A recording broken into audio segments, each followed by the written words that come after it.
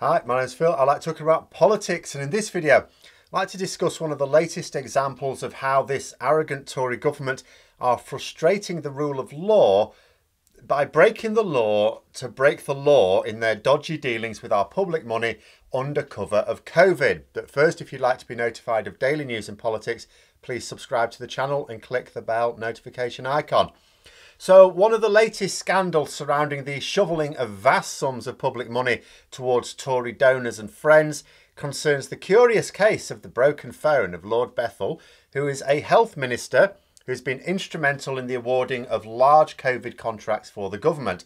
Essentially, rather than use their emergency powers to quickly award contracts with reputable suppliers of PPE, other medical resources and services, in order to manage the coronavirus pandemic when it hit last year, the government instead saw an opportunity for a cash grab, the likes of which, if Hollywood made a movie about it, people would go, that's a bit over the top, isn't it? Large government contracts were given to Tory donors. And I don't just mean they prioritised Tory donors over non-donors. I mean they gave large amounts of money to deliver PPE and other goods to people who had no experience whatsoever for managing such contracts. Sometimes they didn't even have a business. They set up the business overnight to be able to do it. Imagine the government gave you a large sum of money to buy medical gowns. They gave you more than enough to get the gowns on the open market, plus a hefty slice for yourself as a reward for donating to the party. You don't know how to get the gown, so you just find it online, you Google it, how to get medical gowns, most probably overseas, and you order them. Naturally, because you don't know anything about the industry, it's not what you do, you don't know which companies are reliable or even about the standards of the goods. So something arrives, maybe quite late on, maybe not at all, but maybe something arrives. Perhaps it is suitable. You know, maybe you did just happen to get it from the right people. You've got something suitable. You know, in many cases, you'll have been ripped off, but you don't need to apologise to the Department for Health and Social Care because they gave you the money as a reward. But sometimes what arrives, you'll really be ripped off because it won't be suitable at all. You know, if a few of these dodgy contracts resulted in the right PPE, that just seemed to be a bonus. So those who handed over unsuitable, unsafe goods weren't punished, nor did they have the money clawed back. Billions of pounds of taxpayer money was given away under exactly these conditions. One such friend of the party who did rather well out of it, a former Tory councillor, was given £276 million for PPE. He was able to buy a £1.5 million mansion with the proceeds. Now, he at least owned a firm that is in the medical field, only it was a bad one. He had made a loss of £500,000 the year before this COVID bonanza. In fact, he was so crap at running his business that he was only paying himself £25,000 a year for the previous 5 years, he said. Now, at this point, you may imagine that what I'm talking about here is shelling out more money than was needed. The government could have sourced the equipment themselves. Although this Tory councillor had a medical company, it didn't sell PPE. That's not what it was for. The government could have directly ordered the goods and got a better price. More money saved for the taxpayer, and if they'd have given that money to someone who turned out to be unreputable, they'd have clawed that money back. But like with so many of these cases, it's worse than that. The PPE supplied by this particular crook was no good.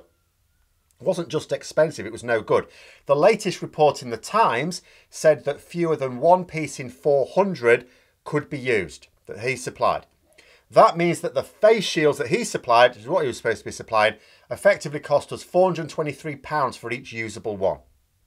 Which is not only excessively expensive, but it means we were short the number actually needed because we ordered what we wanted in stock and we didn't get it. And the more digging that groups like, say, the Good Law Project do, the more of these cases turn up. The legal group recently said that they have years' worth of litigation going through the courts, more than enough to finish this government, they said. Unfortunately, I don't think we've got that long. And they are working hard to prevent the courts even taking action against the government.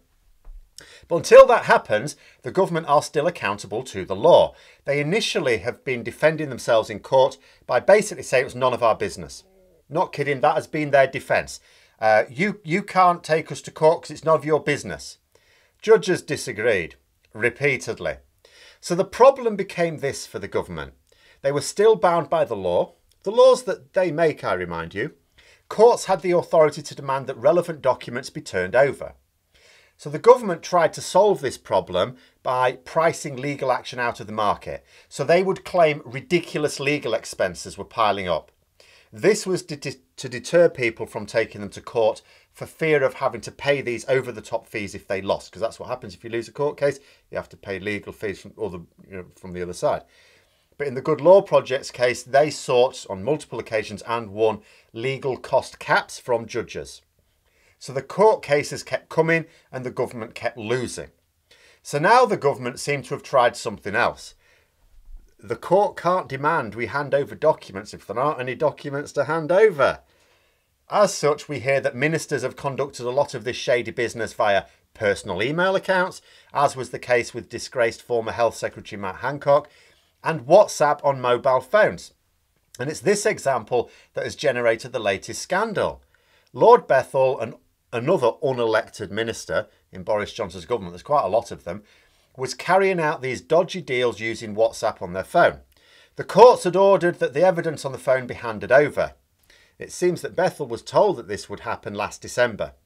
"Oh no," said Bethell, "you'll never guess what. My phone broke, so I had to get a new one, sorry."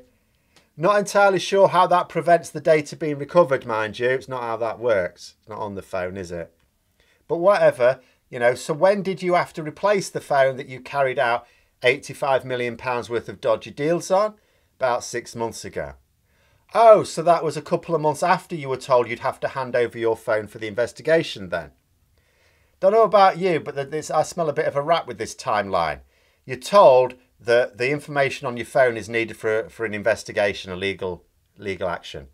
Oh, right, okay, yeah. Next month, you say your phone's broken, you need to get a new one. Then we're told that Bethell was not issued a preservation notice for his dealings. In other words, he wasn't formally told that he had to preserve data that he was using because ministers' official correspondence is routinely saved, so you don't need to. Basically, the system isn't set up to deal with ministers who use unofficial means of communication to do their business. Reason? Because there is no good reason to use these unofficial channels. Ministers are given all the hardware and accounts to be able to carry out any communications needed for their role. There's absolutely no excuse for using personal means of communication, none whatsoever. In fact, you'd think it was an inconvenience to be mixing up messages from Tory donors asking for 10 million quid and your significant other asking you to pick up some milk on your way home. Imagine getting it mixed up and sending a pint of milk to your donors and bringing 10 million quid home by mistake.